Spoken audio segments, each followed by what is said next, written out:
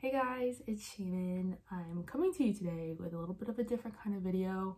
I've talked about leave no trace principles and different ways that you could recreate responsibly, whether that's planning ahead and preparing, making the outdoors an inclusive and accepting place, picking up trash where you are, all those kind of things. And those are incredible things that you guys should remember when you go recreate outdoors, whatever that looks like.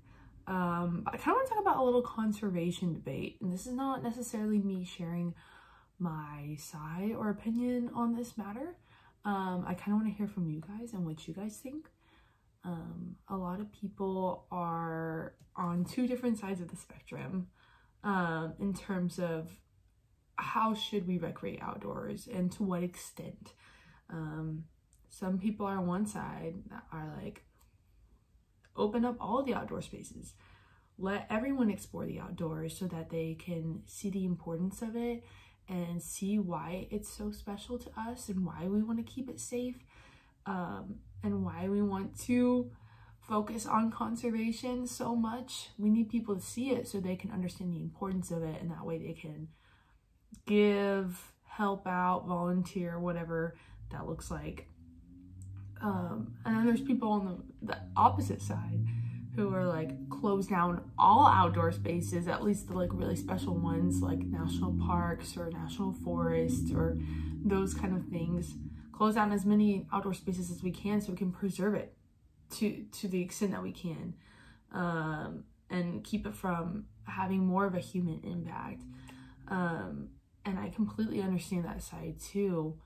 But the argument for that is, you know, how are people going to know the importance? Why should they care? A lot of people are probably going to break the rules and go anyways, or, you know, how are people going to be able to enjoy the outdoors if they can't even see it?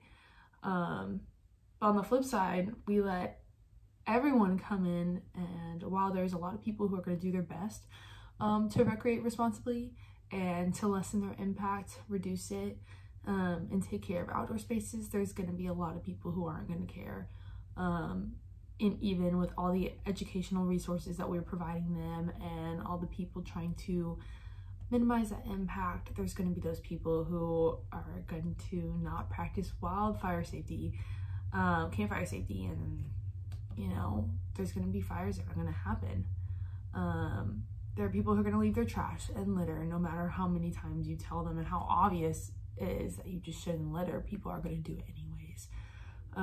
People who are going to camp on meadows, people who are going to put soap and wash their dishes in rivers. No matter how many times we tell them and show them and, you know, show them the importance of keeping our environment safe, there's just always going to be people, you know, ruining those outdoor spaces. And so what do you guys think? Do you think there should be a middle ground? Opening up some spaces, preserving other ones?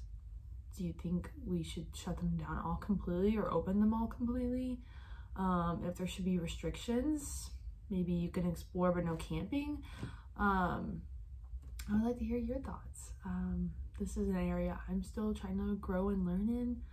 Obviously, I love recreating outdoors, and there's so many special places to me that I would love for not to get shut down, because I would love to continue exploring it and would love for generations to come, perhaps my children one day, if that happens, you know. I would hate if there were so many restrictions that they couldn't even experience what I've been able to experience in the outdoors. But at the same time, if it comes down to it and the only way to preserve certain areas is to shut it down, you know, that's something that I would consider. So just would like to hear your side. What do you think?